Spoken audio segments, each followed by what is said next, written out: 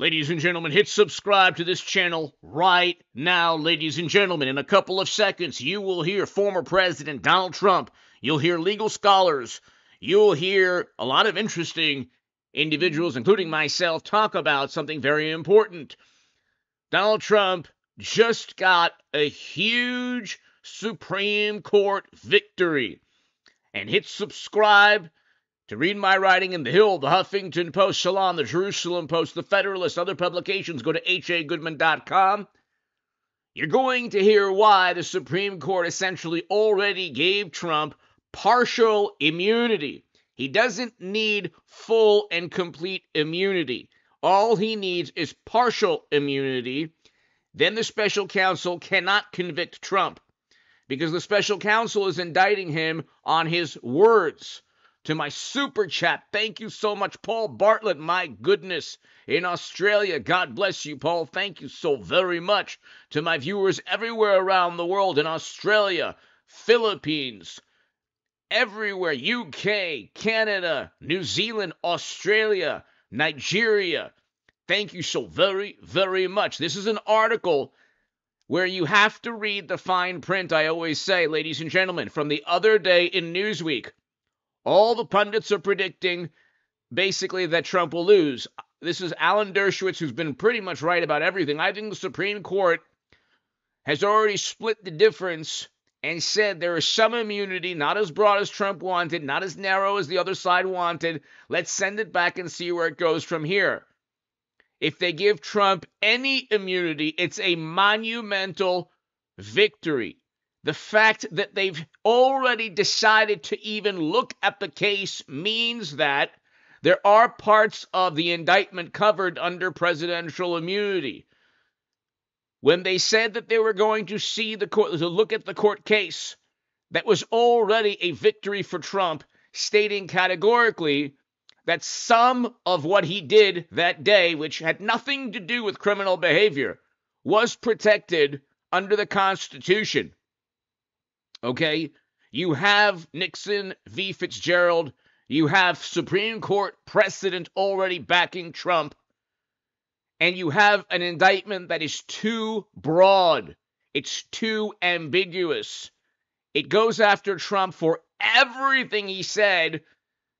And the First Amendment, not only the Bill of Rights protects him, not only the part where they talk about the commander-in-chief.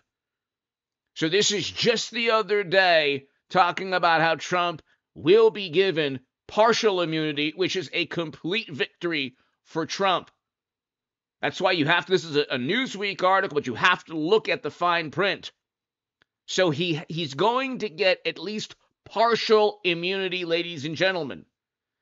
Media is not talking about this because they don't want people to understand that Trump, as president, was protected by not only the Constitution and Bill of Rights, but by the fact that he didn't actually commit a crime. We'll get to that in a second. Hit subscribe to this channel. Let's listen to Alan Dershowitz, Greg Jarrett, and others. Hit subscribe.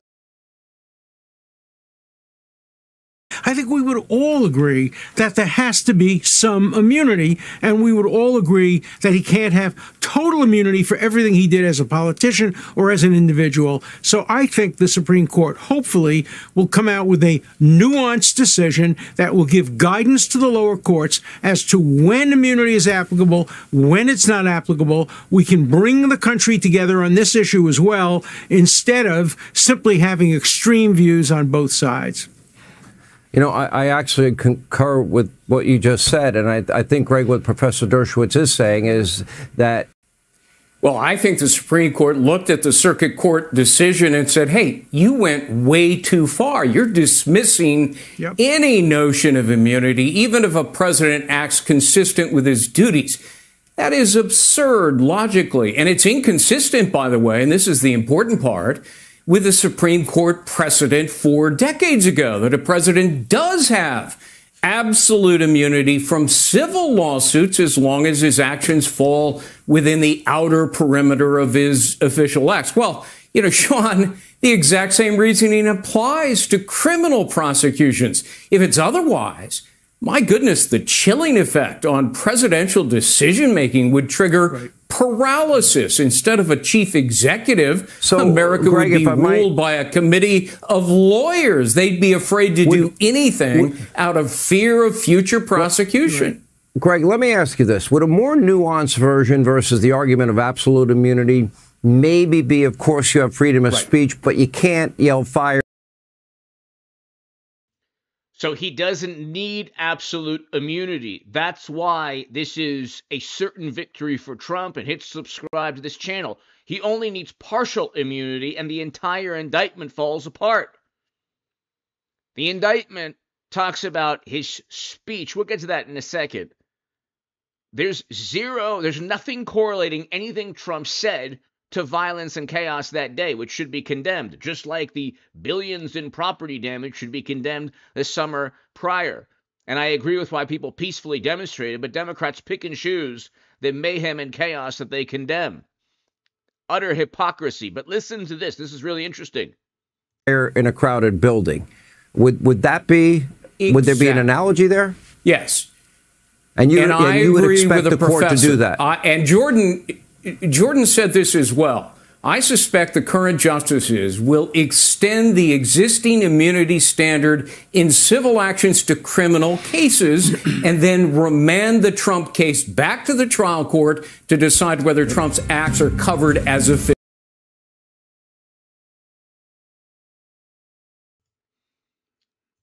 So that's pretty much what this Newsweek article actually titled in a very interesting manner, but this Newsweek article from the other day says exactly what they're talking about. Hit subscribe right now. This is huge.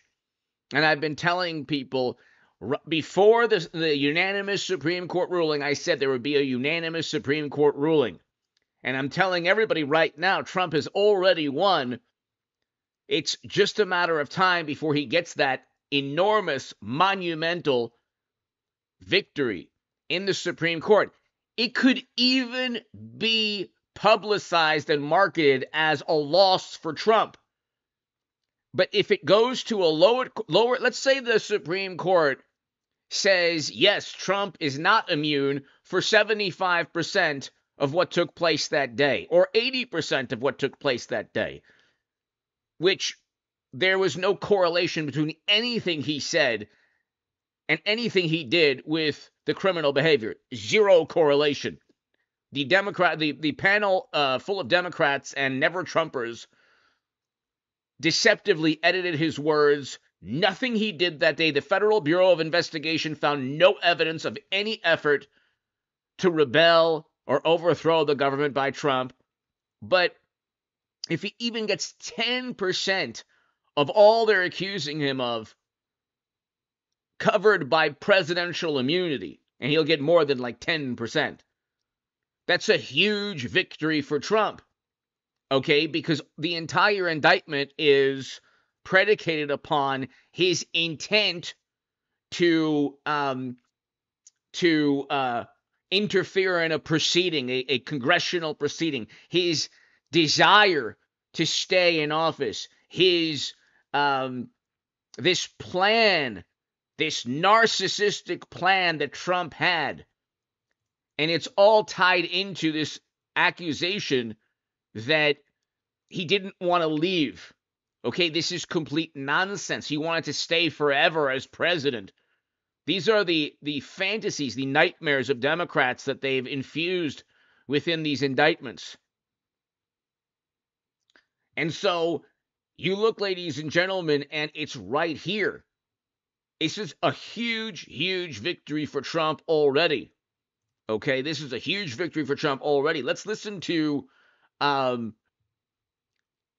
Dershowitz has been right about everything. He's a brilliant legal mind. Let's listen to Professor Dershowitz talk about this even more. Said this about Republicans, and maybe you, Alan Dershowitz, have a problem with the indictment when it comes to indicting free speech. Listen to what he said on CNN, cut 2. They're also saying that he was just exercising his First Amendment right here. Do you think that's a valid argument in your view? No, I really don't think that's a valid argument because, as the indictment says, they're not attacking his First Amendment right. He can say whatever he wants. He can even lie. He can even tell people that the election was stolen when he knew better. But that does not protect you from entering into a conspiracy. All conspiracies involve. So William Barr is saying he worked with others to commit crimes, but he did nothing of the sort. He's protected under, he's commander-in-chief. Within the Constitution is commander-in-chief with the ability to work alongside his cabinet, administration officials, to further a political objective or an objective that he feels is a national security objective. You can disagree with Trump, but you're not president. So nothing he did fell beyond the scope of what national security or what a commander-in-chief would do. If you thought, look what Democrats did for 7-8 years. They felt it was a national security issue that emails pointing to their own corruption were the plot of another country to inform you. So another country informing you of Democrats cheating Bernie Sanders. Bernie Sanders was completely railroaded. It was a plot by the Kremlin, by the way, to inform you of this. That's a national security issue, says the intelligence chiefs under President Obama. So the same thing, it was a national security issue when Trump felt that the results were tainted. Just like Democrats felt the results were tainted because of a national security crisis. Sorry, if you disagree, well, half the country disagrees with the nonsense, and we know now that it was a complete and utter hoax of Trump being an operative of the Kremlin. Nothing, that was never true. There was not a shred of evidence, and it was all an appeal to authority. So Trump has the same appeal to authority. There were administration officials who were telling him that, hey, things are not right. So then they say, oh, well, you worked with your administration officials to contest results. So therefore, you worked with administration officials to contest results. So therefore, that's beyond the scope of what a president is allowed to do. Well, yeah, Democrats feel that it hurts them politically, so they then say that Trump was no longer president when he was when he didn't agree with the results, just the way Democrats didn't agree with the results in 2016. The biggest hypocrites on the planet. It's unbelievable. Let's continue. That's William Barr speaking. And then Alan Dershowitz is going to come out and explain. Again, ladies and gentlemen, it's pretty much, they've already given Trump partial immunity. You have a 6-3, at least a 5-4, where you have Amy Coney Barrett, Samuel Alito, Justice Clarence Thomas, Kavanaugh, Gorsuch, and very likely Roberts, giving Trump at least partial immunity. That's 6-3, and then you have 3 liberals. But even if Roberts signs with the liberals, the fact that they're looking at this case, so they've already given. I've explained this before in news, so this is a very important segment. It might seem redundant. You might say, well, it's not completely official. I was telling you the same thing before the unanimous Supreme Court decision. And it's not just me. There are these other legal scholars that you're listening to right now stating the following. They're stating the same thing, that he's going to be given at least partial immunity. He'll get partial immunity, which is a monumental victory.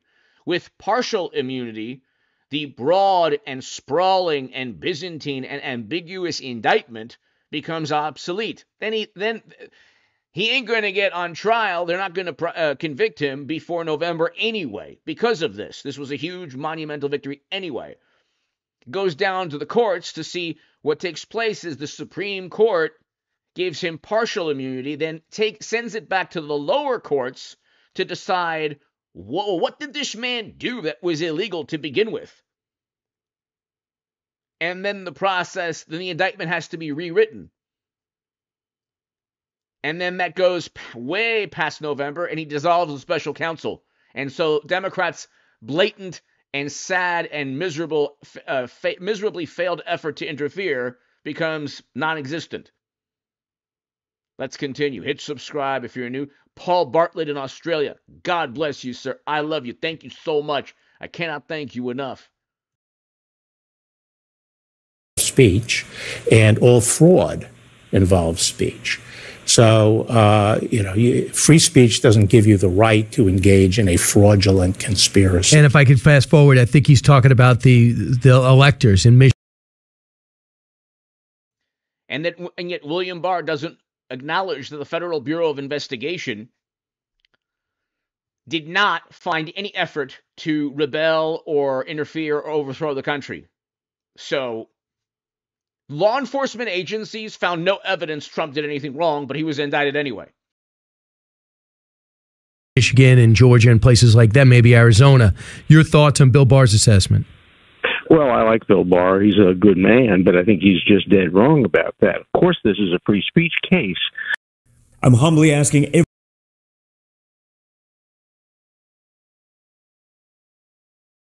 involves his exercise of free speech, and not only First Amendment free speech, but also the First Amendment right to petition the government for redress of grievances. The way you protest an election is to come up with an alternate slate of electors. That was done in 1960. That was done at the Tilden Hayes election.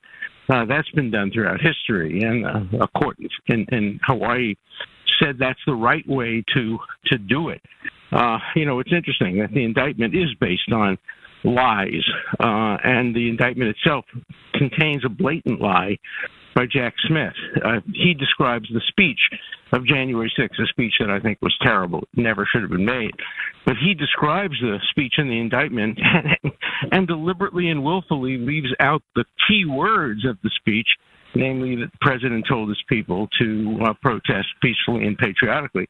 By leaving out those words, it's a lie by omission.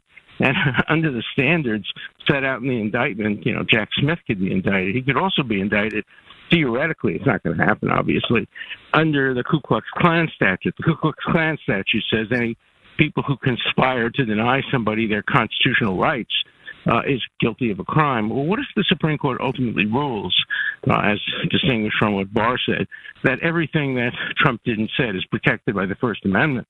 That would mean that Jack Smith tried to deny Trump his constitutional rights in this indictment. I make that point not to argue that Jack Smith should be indicted, of course not, to make the point that the indictment is so broad, so wide, right, so all-encompassing. It can include so much political conduct. We have two presidents in our history. Of all of our presidents, only two have been called honest. Abe and Washington and the cherry tree. So again, the oral arguments in April and the final official decision in June will be fantastic for Trump. This is a huge political victory. Just like if Letitia James, which I don't think will happen, seizes Trump's properties, it will only help Trump.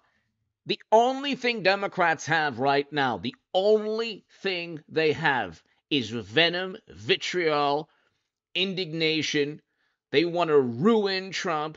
They don't care about what's taking place at the border, the economy, inflation, foreign policy. Their singular goal, their only objective in life is to destroy and ruin the Orange Menace. And they've failed miserably in Georgia. He was a president with the power to declassify in Florida.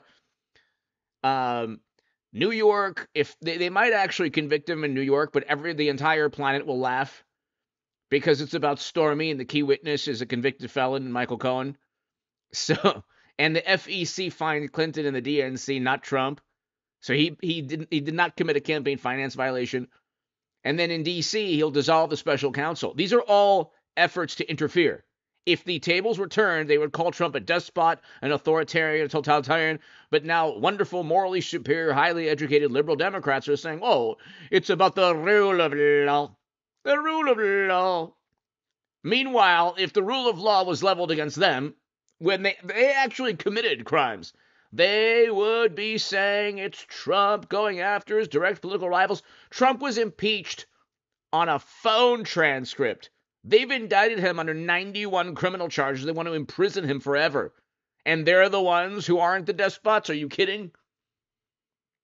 Does that mean that every other president has been dishonest? Probably. Probably every single one of them is told a fib to get elected or to stay in office. And we don't punish, we don't criminalize political lies. And the government's going to have to prove beyond a reasonable doubt that Trump himself knew and believed that he had lost the election. I don't think anybody who knows Trump thinks that that's true. Trump talked himself into believing that he had won the election. And if that's the case, then there's no corrupt motive or intent. I agree. Listen, Alton, you know him. He respects you. You'll tell him over and over again, I didn't vote for you. He's like, I don't believe you. So you get along, you represented him. I have never had a moment when I've talked to him since the election, and I was the only one to do an interview with him after the election. And he has never, in a quiet moment, on air, off air, radio, TV, said that he didn't win. In fact,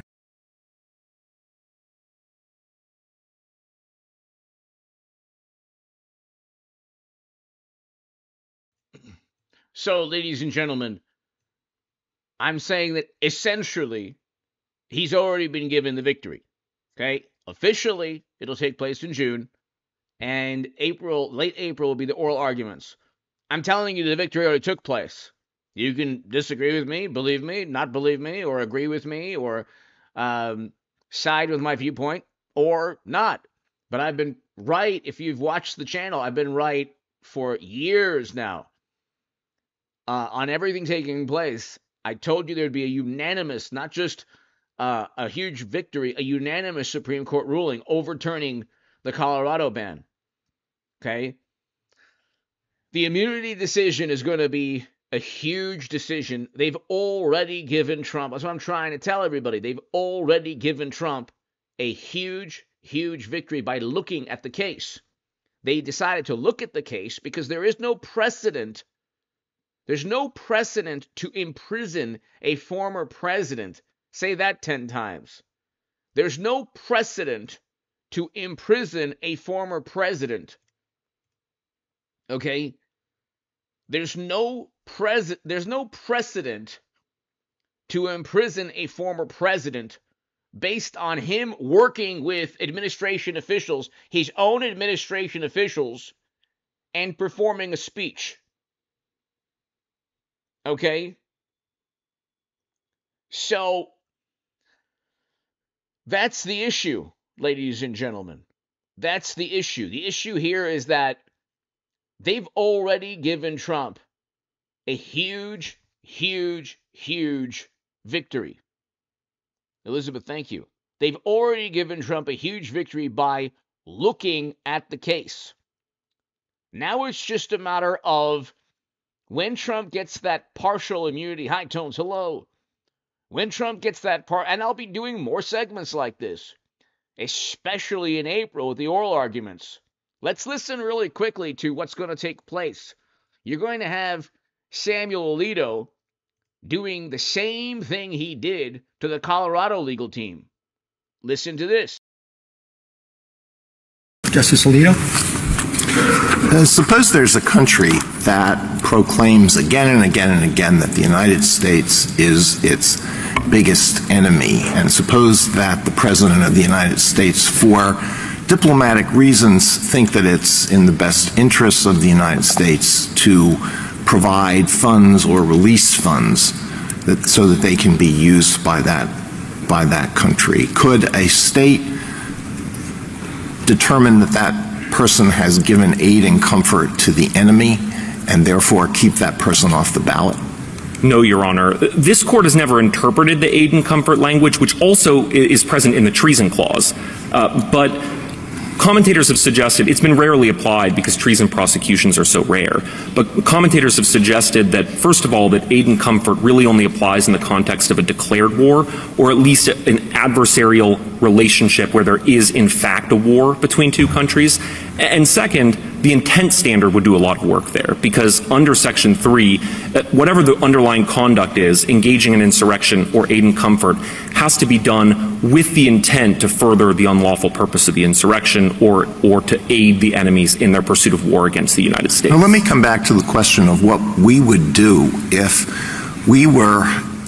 different states had adjudicated the question of whether former President Trump is an insurrectionist using a different record, different rulings on the admissibility of evidence, perhaps different standards of proof, then what would we do? Ultimately, this court would, first of all, if there were deficiencies in the record, the court could either refuse to hear the case. So, really quickly, what Samuel Alito is doing here, which is why it was a 9-0 Supreme Court victory for Trump, 9-0 unanimous, is because Colorado took it upon itself to define what a rebellion is, knowing very well he was not convicted of a rebellion. Again, the same thing is taking place in the indictment, the special counsel, the Biden special counsel indictment of Trump. 4 years after he performed a speech. They said the speech was criminal, directly led to chaos, which is not true. He used the word peaceful, and there was nothing there. Like, Democrats have made more overt claims. Chuck Schumer stated categorically a very threatening statement to Brett Kavanaugh, and then somebody actually tried to take the justice's life.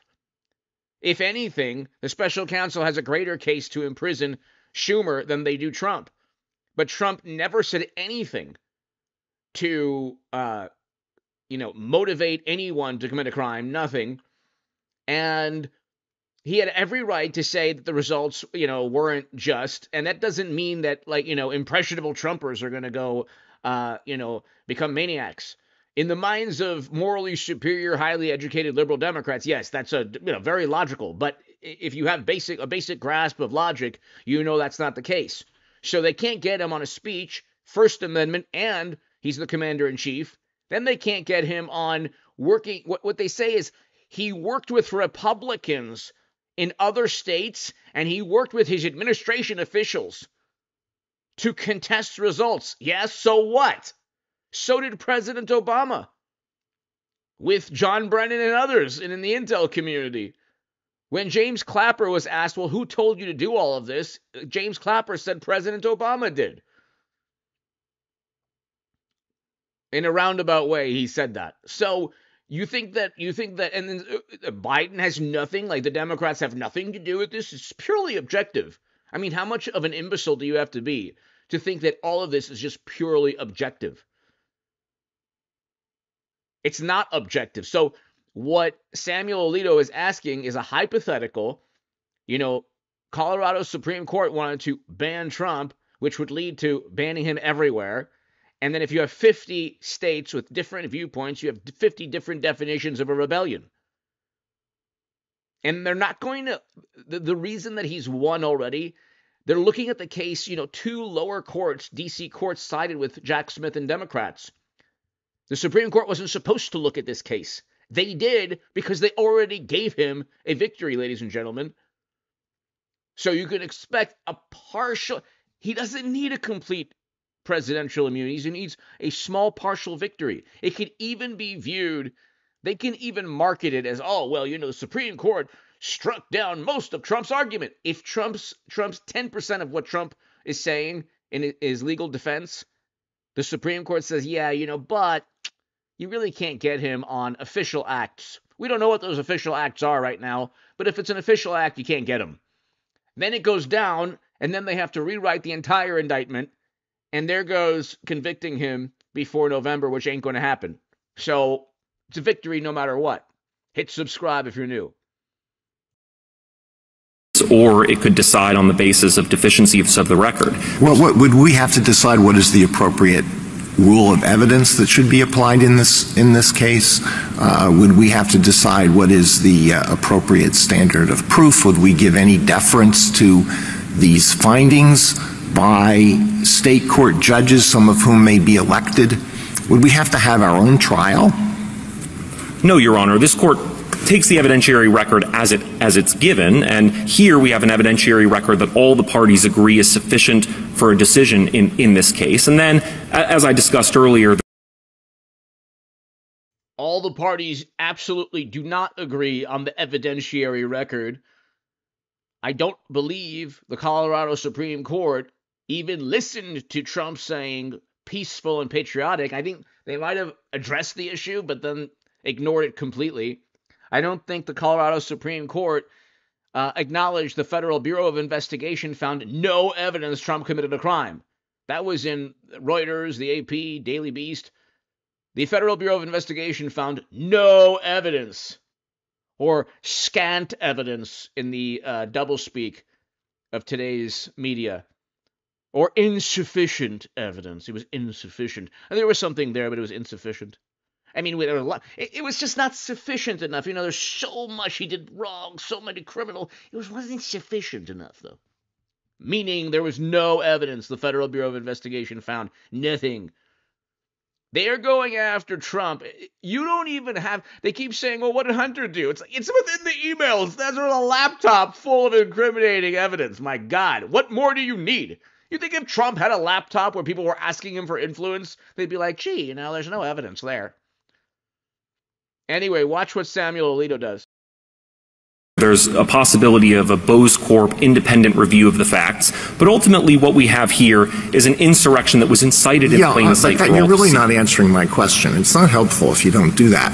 Suppose we have two different records, two different bodies of evidence, two different rulings on questions of admissibility, two different standards of proof, two different sets of fact findings by two different judges, or maybe multiple judges in multiple states. Then what do we do? Well, first, this court would set the legal standard, and then it would decide which view of the record was correct. I think under that, if this court had two cases, which view of what record?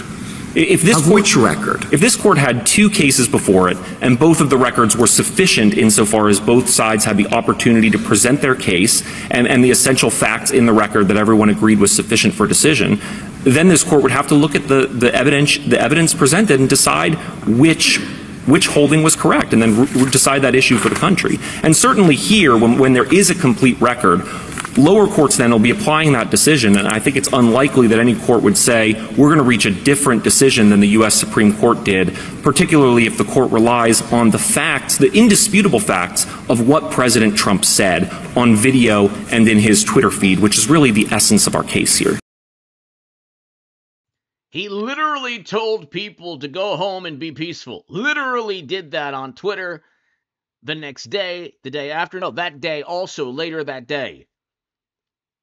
I mean, the rampant criminality within the Democratic Party of like graft and bribery. And it's like, imagine if Trump had a laptop where people were literally asking him for influence, the way the New York Post reported on Hunter, where he's viewed as the big man. And you had business like the people already testifying the other day. Okay, Tony Bubala and others. Okay, I'm just for algorithmic reasons. And so, imagine, oh my God, they would be like, oh my God, Trump, he's selling out the country. And then with Democrat, witchy, there's no evidence. What? Hit subscribe if you're new. Well, you had an expert. Let's just take that example. Had an expert testify about the meaning of what President Trump said. But do you think it's possible that a different state court would apply Daubert differently and say that this person should not be allowed to express an expert opinion on that question? You think that's beyond the realm of imagination? Not at all, Your Honor. 2 points on that. Number one, President Trump didn't appeal the admission of that evidence in this case. But number two, the second point is that Professor Sini he didn't opine on the meaning of President Trump's words. He opined on the effect that those words had on violent extremists. And the essence of his testimony. How would you know the effect on any human beings, no matter how vile they were, if you didn't speak to them? if they weren't convicted because of, if the defense was, if notice how none of these people, the defense was, well, Trump said that we should commit crimes. How would you know what goes on in the mind of another human being if the words Trump told them were not categorically, go into that building? If he didn't say go into that building, he's protected under free speech, the First Amendment. So, and then where was the expert looking at left-leaning dialogue and rhetoric and the impact after the Dobbs decision, when you had churches and other buildings set ablaze? You had billions in property damage that summer prior. And the words and rhetoric from Senator Harris, future vice president, and others, my God. I mean, in the Democratic, echo chamber, their words never lead to damage in property, but there's billions, literally billions in property damage. Could you imagine if Trump, his words led to billions in property damage? And you had, and then you have an unarmed woman who supported Trump losing her life, taking her life taken that day. And yet no outrage on the left. But this, Samuel Alito said, exactly like, well, what would you do if every state had a different viewpoint of foreign policy? And that's what exactly they tried to do with Trump. Trump has a different foreign policy than they say, how come you're so friendly with the Kremlin? He has a different foreign policy, okay? Jimmy Carter and Reagan had very different foreign policies, okay?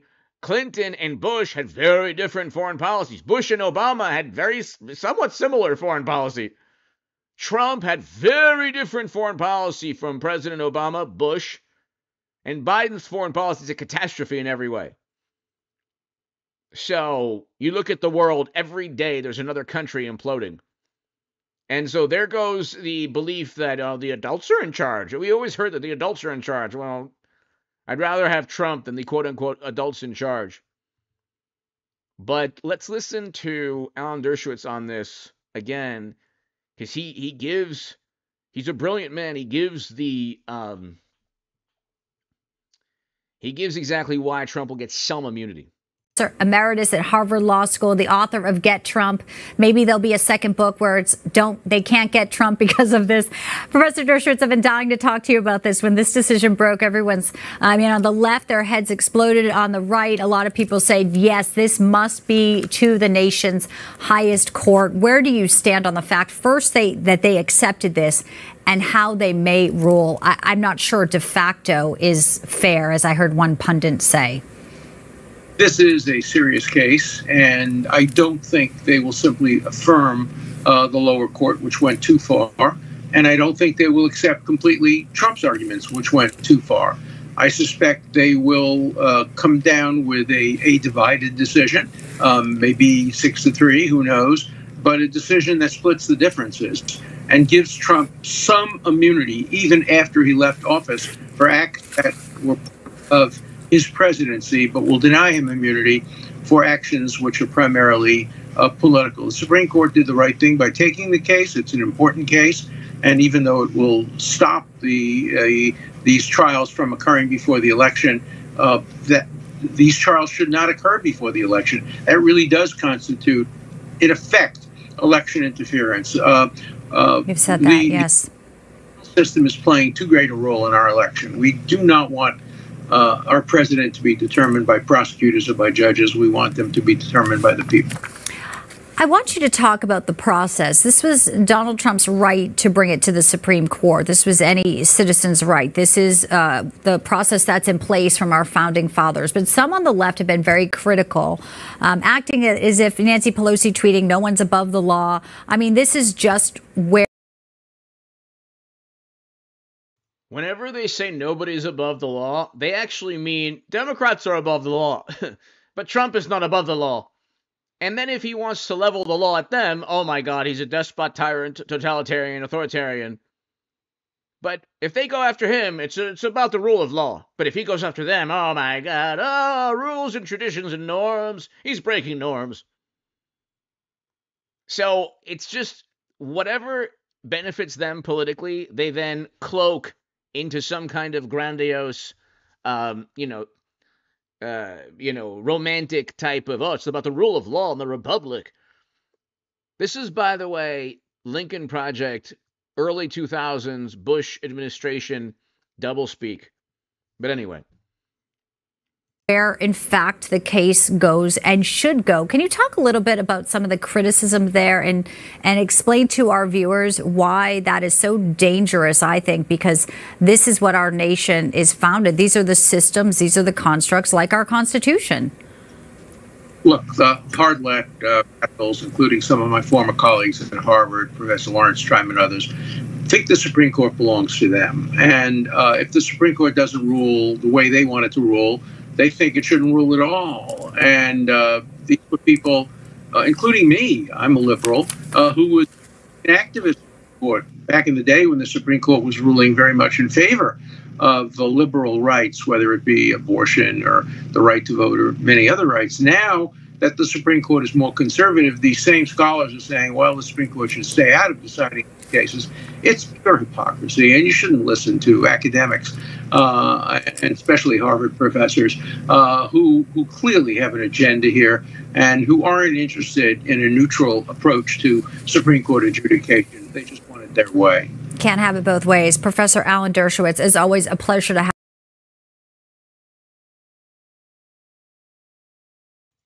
So like I said, ladies and gentlemen, this is just the other day in Newsweek where Professor Dershowitz, brilliant man, says that the Supreme Court has already pretty much given him a huge victory, okay? And every day you're going to see articles, well, don't expect the Supreme Court to save us from Trump. The way they speak about Trump is hilarious. To save us from a good economy. Oh, don't expect the Supreme Court and lower courts to save us from a great economy and a great foreign policy. Oh, my God. What's taking place is Trump's second term, God willing, will be the most gigantic middle finger in the history of mankind. It will be seen throughout the universe. And it'll be leveled towards the wonderful, highly educated political establishment that has obsessed over this man. I mean, the obsession, the absolute obsession with Trump is unbelievable. I mean, it's beyond derangement syndrome. It's just an obsession. And it's like they keep on losing even though they have every conceivable advantage. So, hit subscribe, by the way, if you're new. Let's listen to Trump. An amazing, amazing speech in Michigan. He talks about this and other issues also. Hit subscribe right now.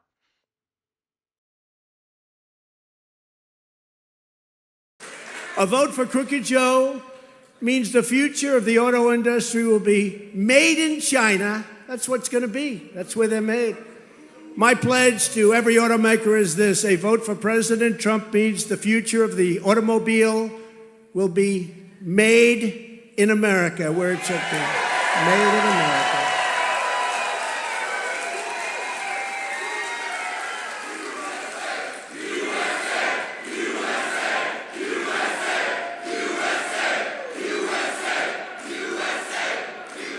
It will be fueled by American energy. It will be sourced by American suppliers. It will be sculpted from American iron, aluminum, and steel. And it will be built by highly skilled American hands and high-wage American labor. That's what's going to happen. That's what's going to happen. And we'll do it first day in office. First day in office. It'll be signed out first day in office. What they're doing to our country is horrible. What they're doing to the auto workers of this country just doesn't make sense. I saved American auto manufacturing. You know that in my first term, and I'll save it again. We did great. We did everything to keep those jobs going. We'll save it again in our second term. Unfortunately, that's what we had to do because things happened during the election that you know about. Happened right here in this state also. think of it. His entire career, just think of it. His entire career has been an act of economic treason and union destruction. He's destroyed unions, shipping millions of American jobs overseas while personally taking money from foreign nations hand over fist. Look at the money he got from China. Look at what's coming out, China. Crooked Joe backed NAFTA. He backed China's entry into the World Trade Organization. He backed the horrendous Trans-Pacific Partnership, which would have destroyed the American auto industry had I not stopped it. You remember when I stopped it? You guys were gone. You were gone. And that was a done deal. And in fact, during the debate, I got beautiful Hillary Clinton. I don't call her crooked because I only use that name for Biden now. So I call her beautiful. She's a beautiful woman, beautiful Hillary Clinton. To change her position on TPP, they were trying to pull a fast one on you, so she actually changed her position during the campaign, but she would have changed it back had that been a different result. But thank goodness it wasn't, because we made things and did things that nobody believed possible. Nobody believed possible. Biden also backed a gentleman named Barack Hussein Obama. Have you ever heard of him? You got to see the plants we're building in Mexico. I said, well, how do they compare to the U.S.? He said, not even a contest. And I said, isn't that a shame? You remember what I did? I said, you don't give us protection at our border. I'm going to charge you a tariff of 25%. We want 28,000 soldiers on our border, and we had the safest border in the history of our country. Now we have the worst border in the history of the world, by the way. After NAFTA, the United States lost nearly 4 million manufacturing jobs and almost 1 in 3 auto jobs. Joe Biden voted on that. He gave you that. Nearly 250,000 jobs were destroyed here in Michigan alone, including 40% of all auto jobs. Think of that.